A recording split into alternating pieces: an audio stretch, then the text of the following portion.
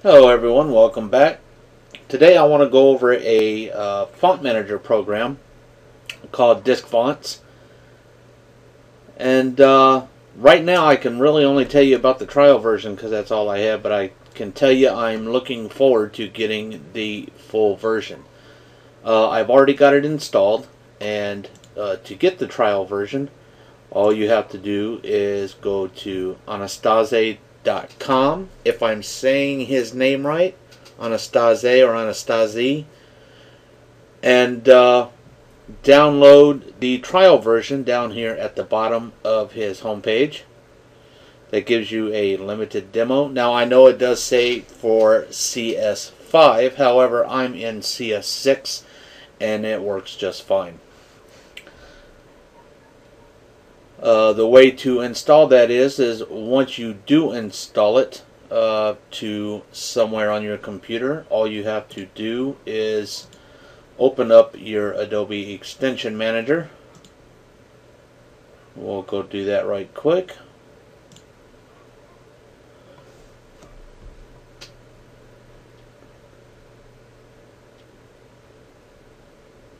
Alright, then you just go to File, and install an extension, and then wherever you've got yours. Here I've got mine at DiskFonts Trial. Just click on it, hit open, and then follow the dialog through. Now at the beginning it will let you know that it's not a verified signer, but I don't think there's a problem with that because Adobe offers this plugin on their site. Okay, so let's go into what you can currently do with the trial version. Now with most trial versions you can't do a lot, and this plugin for Adobe is no different. What you can do is you can navigate to the folder here where you have your uninstalled fonts. Select the folder, and let's see, what did I do here? Nothing, it's just fine.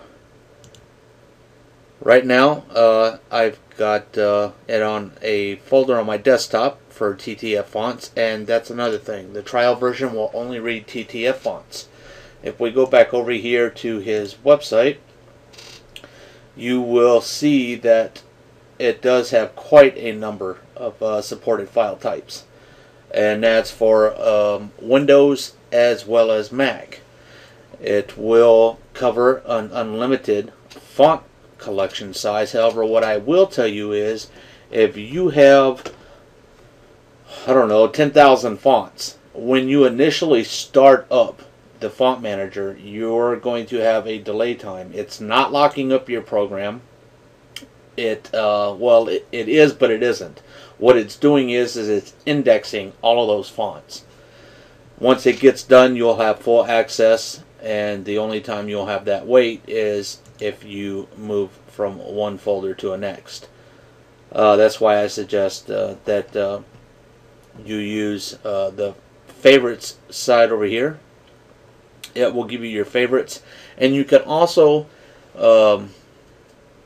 bookmark your folders. What I'll do is I'll go ahead and it'll take just a second once I click back on my hard drive icon here.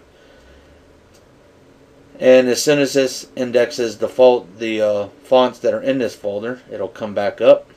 This star right here, just like in Internet Explorer, Firefox, you can bookmark the particular folder that you're looking in right now and access that much easier.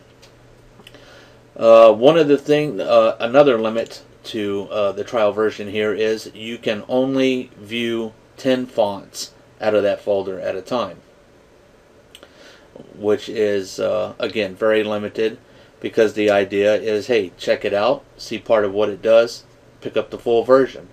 I do want to mention that the full version of this is only $29, and I think it's well worth it. Once you get the full version, you will be able to preview the font instantly in your document here. So if we had some text down here, let's go down here quickly.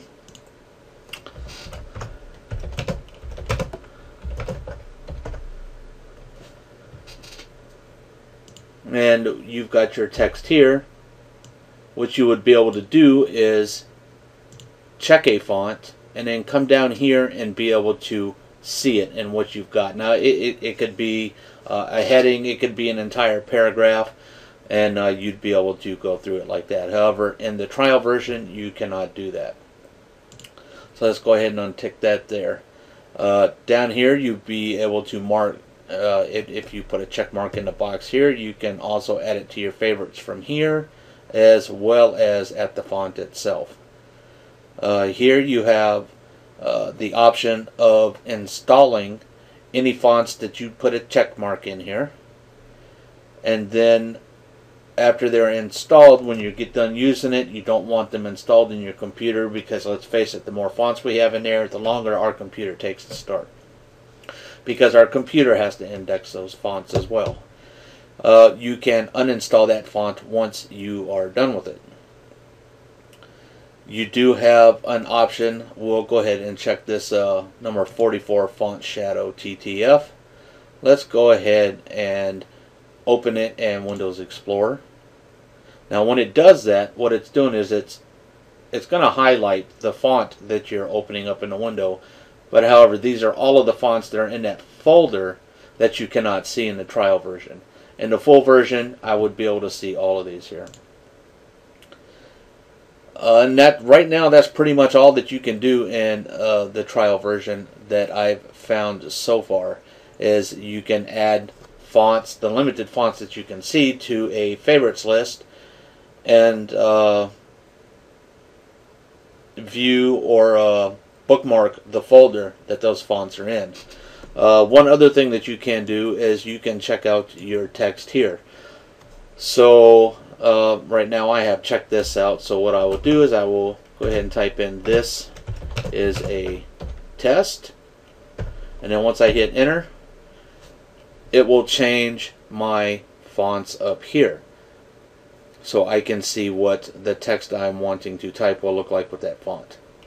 And that, again, like I said, that's pretty much the extent of this. I am looking at now getting the full version of this, and just as soon as I do, I will give you guys an update, and we'll go through here and I'll show you guys how to use this. Until then, guys, thanks for logging on. Leave a comment, or if you've got a question, please post that and I will get back to you. Until then, you guys have a great one. Bye now.